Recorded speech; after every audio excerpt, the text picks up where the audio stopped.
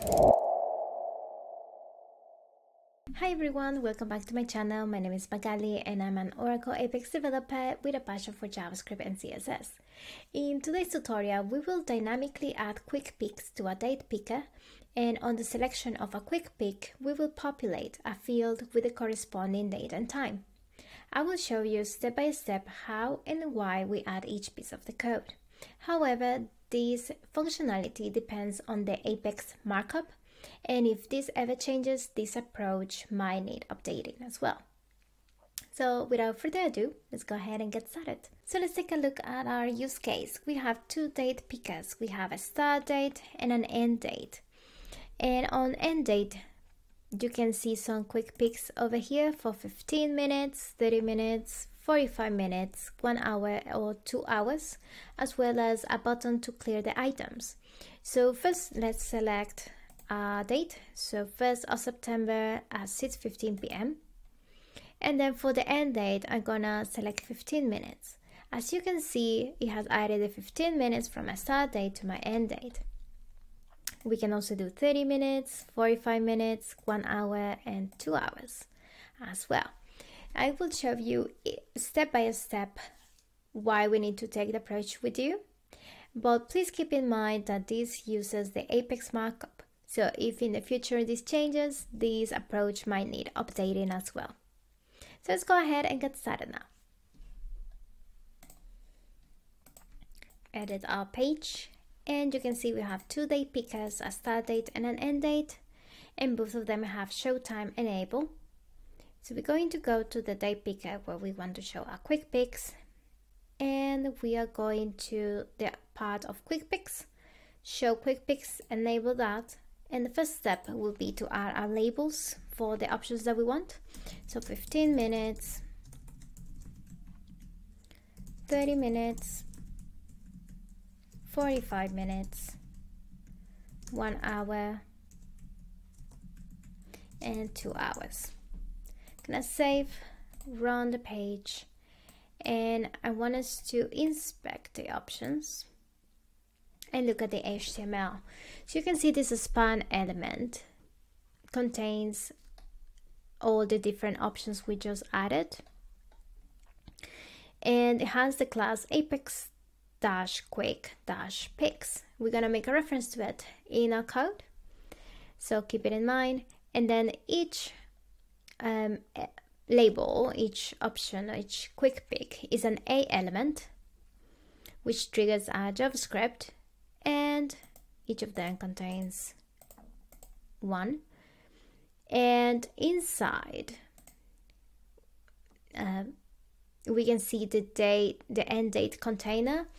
All this is the date picker, which contains the quick picks. Again, we're gonna make a reference in the code, so let's keep it in mind.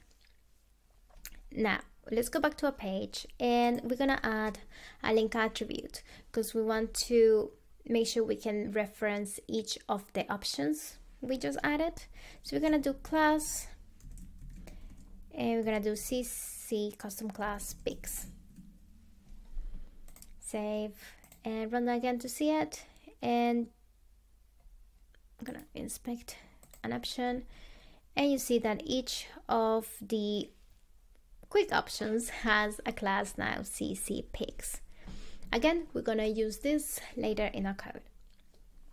Now that we have this, we're gonna go to the region and create a new page item.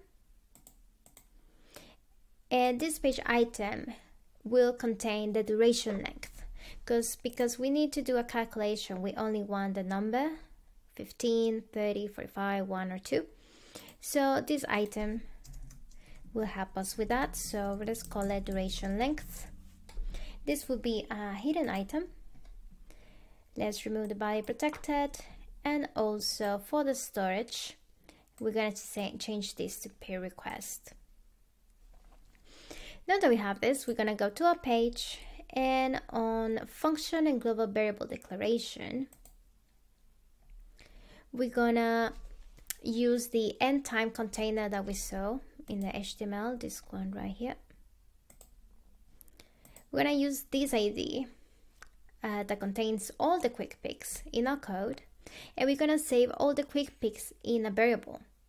And then with that, we're gonna create a function that will use the duration, which is saved in the application item that we just created, and then use that further in the code. So it will make more sense as we start writing the code. So first, let's create a variable, a container, and I'm gonna call it quick picks container $. I'll show you in a minute why.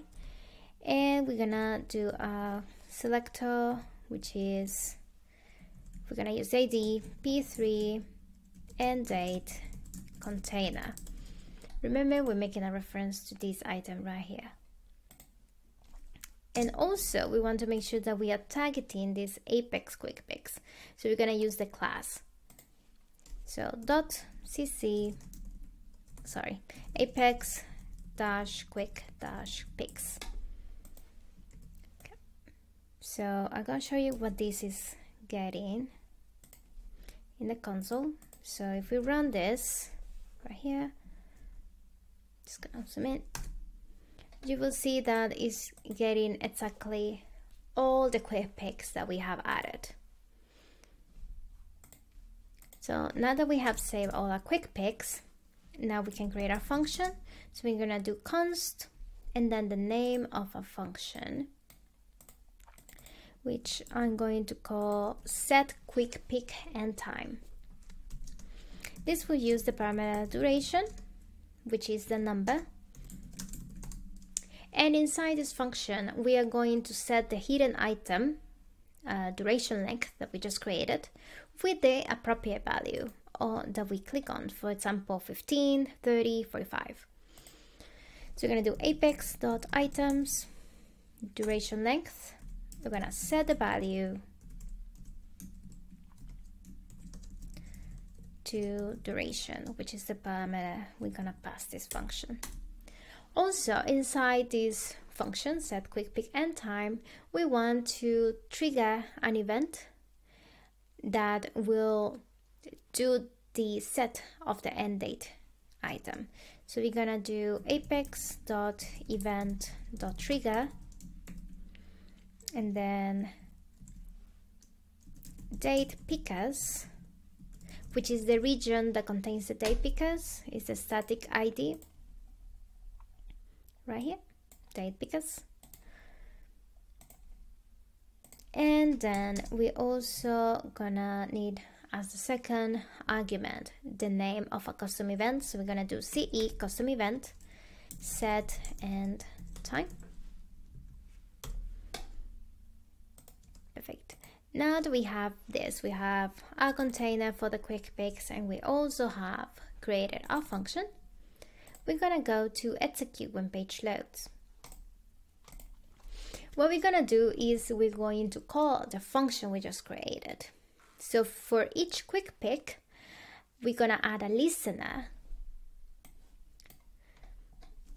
We're gonna add a listener that will trigger the set quick pick end time function we just created, and that will do the calculation.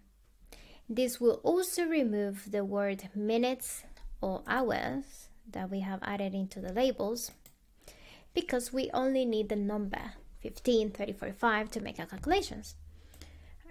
So for that, we're gonna use the following code. So we're gonna make a reference to our container, quick picks container $, and we're gonna find, if you remember, we added to an attribute, a class to each of our quick picks. So we're gonna try to find each of these items, CC picks. So .cc picks. And for each of them,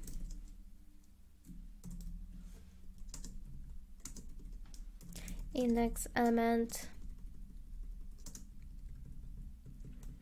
and then inside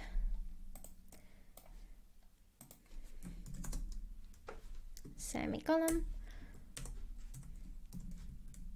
Inside the function, then for each element, we're gonna set the attribute href,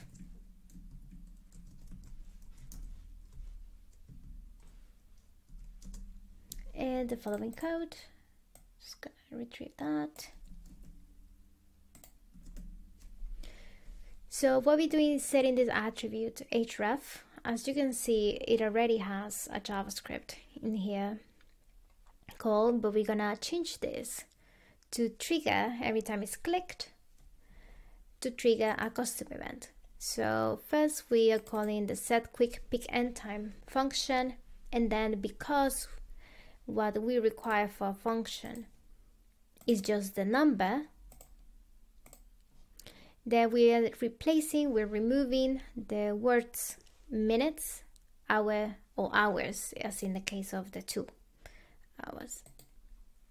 And this will retrieve only the number that we need.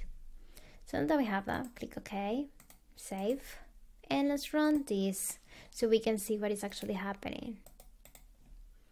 And as you can see here, the href attribute now has our function that we created and the duration that we wanted. So if it's 15 minutes, it shows the 15. If it's 30, 30, 45 minutes, just the 45, 1 hour, just 1, and for 2 hours, it's only 2.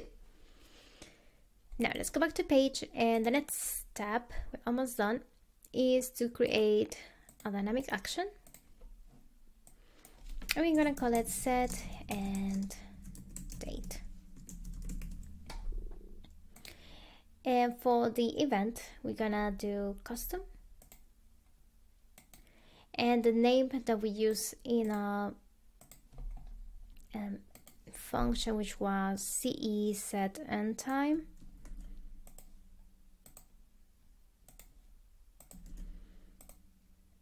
And then the region, which will be triggering it, which is the date pickers. And then an action that will be execute server-side code. Now for this, I'm gonna copy the code. What something to take in consideration in here or note is that the following code is going to convert the time interval from minutes to fractional days. This is because in SQL, it uses fractional days and not minutes. So we need to do that conversions. So we have a select statement, select case, when the duration length is 1 or 2, which makes a reference to the hours.